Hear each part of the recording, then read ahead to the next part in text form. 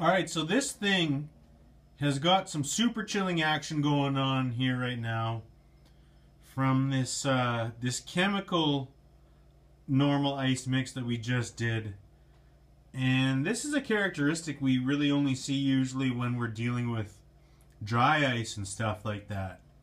Now we did just hit a minus 35 and below, we don't actually know. And we're going to be changing that real soon on the next generation model here of the Bose Einstein fogger, because we've kind of tapped into something here that... Alright, the Bose Einstein fogger, fan on. We got a twin turbo double shot of NOS for this test, and we're going to see what kind of temperatures we can get.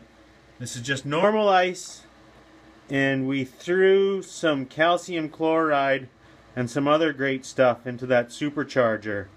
So let's see where this gets us. This is about as low a temperature you can get with normal ice, you guys, without using stuff that's not safe for being around us, humans. There's stuff that we don't want to be breathing and other stuff. But with the Bose Einstein fogger technology here, we're not breathing any of that stuff in. And what we got in here really isn't that bad.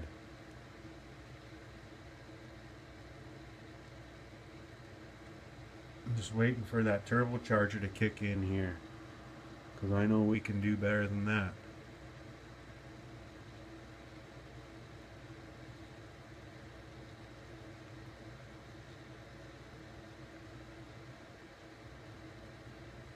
There she goes. Turbocharging. We're turbocharging.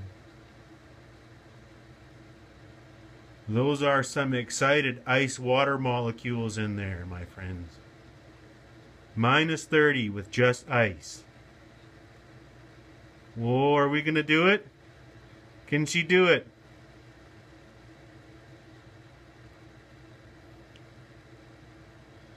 Oh, we're almost there. This thermometer maxes out at minus 35, you guys. We're dumping it as soon as we max out. It's official. The Bose Einstein fogger did minus 35°C with just ice.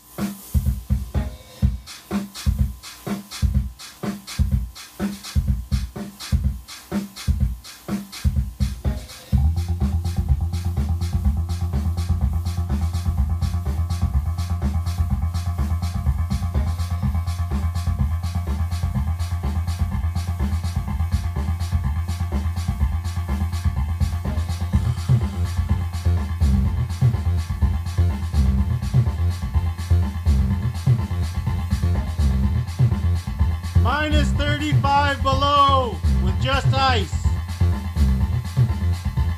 Double shot of NOS. Twin turbo just opening right up. Just ice, ladies and gentlemen. No foreign gases, no liquid gases, no dry ice. Just ice.